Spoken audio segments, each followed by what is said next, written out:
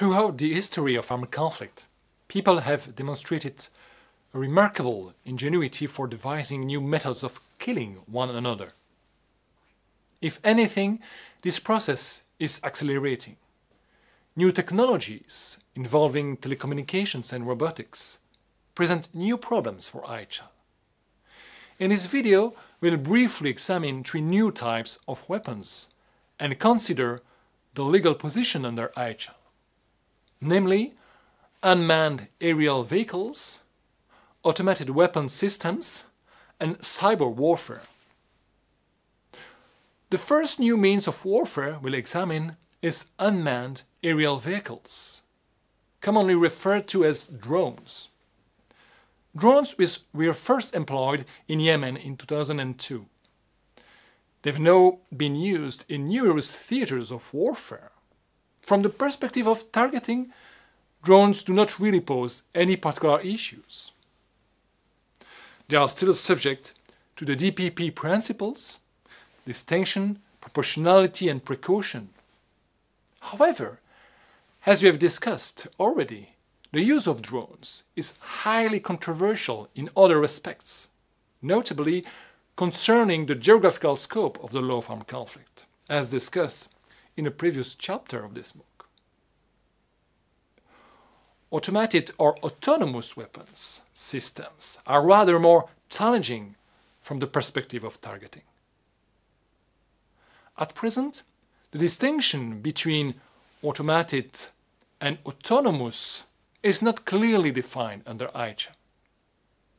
According to UK military manuals, automated weapon systems are constrained by algorithms that determine their responses by imposing rules of engagement and setting missions parameters which limit their ability to act independently.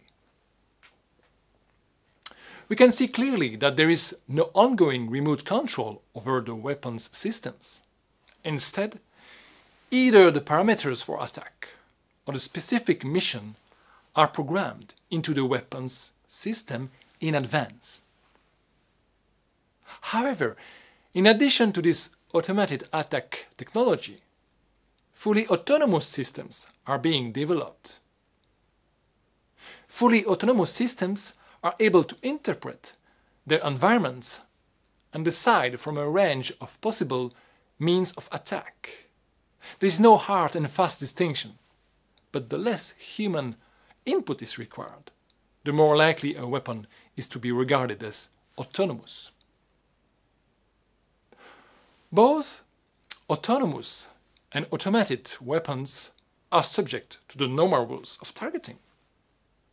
However, as you know, IHL places attackers under robust restrictions regarding targeting, including the principles of distinction, proportionality, and precaution. Given that these principles require a complex decision, it is not likely that fully autonomous systems will be able to comply with obligations under IHL anytime soon. As such, they should be considered illegal until they can be demonstrated to be able to operate within the margin of discretion afforded to attackers under IHL. The third category of new methods of warfare is cyber warfare. Modern telecommunications have permeated even the most mundane of technologies.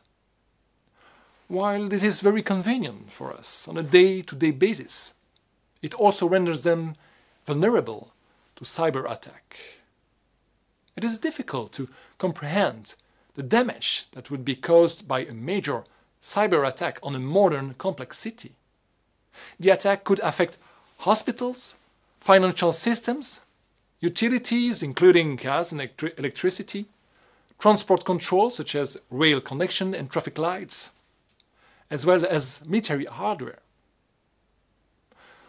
One of the major difficulties when conceptualizing cyber attack in IHL is the issue of damage. Is it possible to say that any attack occurred if no actual damage was done?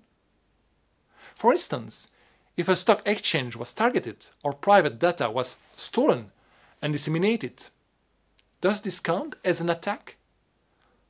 According to the Tallinn Manual, a cyber attack should be counted as an attack for the purposes of IHL, provided that by design or use they are capable of causing either injury to or death of persons, or damage to or destruction of objects. It should be noted that the damage of objects also includes damage to information technology systems.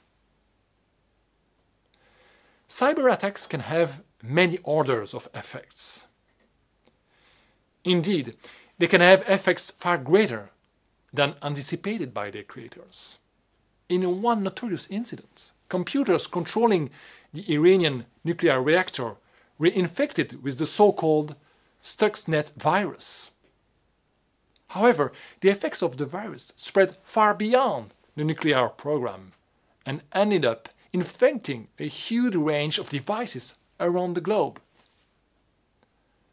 As this episode demonstrates, it can be extremely difficult to employ cyber weapons within the rules of IHL targeting. If the attacker is unable to control the spread of the virus, then there are clearly serious problems with the principles of distinction and proportionality.